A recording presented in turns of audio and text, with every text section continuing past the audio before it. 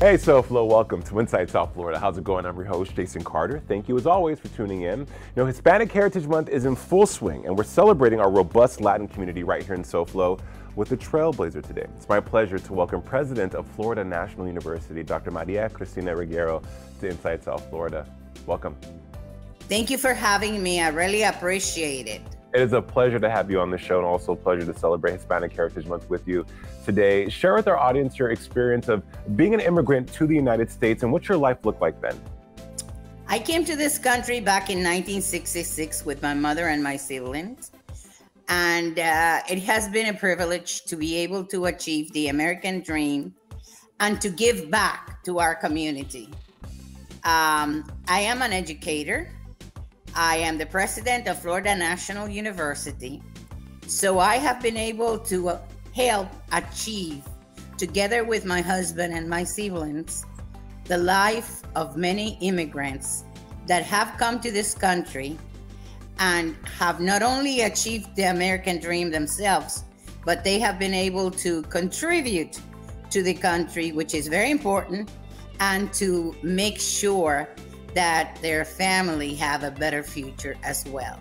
Those contributions are absolutely important, Maria. You mentioned the American dream. What did that American dream look like to you? Because it's different for so many. Yes, to me, the American dream was the ability to come to the country and be able to leave this country or help achieve the dream of many so that we could, in fact, make a contribution and leave a legacy. Legacy is exactly what you're leaving. You opened the first Cuban-American university in the United States. You are a woman of firsts. How does that feel when you hear that? It is very rewarding because, of course, my husband, like I said, and my siblings and myself have been working together to achieve being the only Cuban-American university in the United States and being highly recognized because we have achieved the accreditation of SACS, which is very important. And we are very, very satisfied with the legacy that we're leaving and what we have been able to accomplish.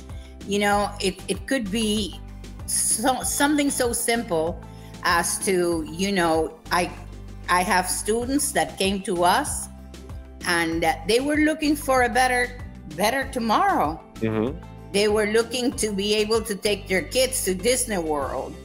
They were looking to achieve the dreams they had to become a nurse, to become a diagnostic medical sonographer, different programs that allowed them to provide a better life for their family and make a contribution, because it's very important to make a contribution with our taxes. Exactly. You have to give back, right? Too much. Absolutely. Too much is required.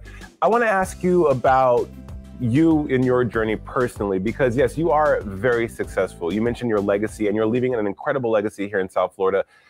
What were the challenges getting there, though? It's not easy. You immigrated here as a young woman to a country, yes, that there is the American dream, but for some, this is not the most welcoming place. How did you overcome the obstacles?